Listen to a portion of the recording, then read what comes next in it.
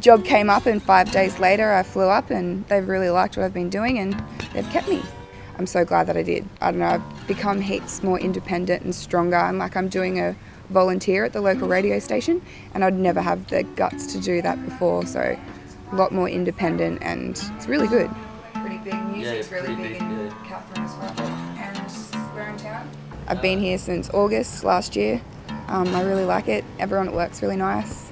Had opportunities to meet some really nice people and I know my cooking's been great and like lots of responsibility and you're constantly meeting new people that come through. They've got different ways of running the kitchen, different food ideas, just different ways of doing things.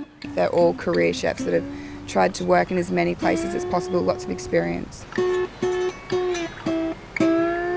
But there's a lot more work, obviously, because there's this much space, this many job opportunities and this many people. So yeah, there's lots of work up here, amazing amounts of work.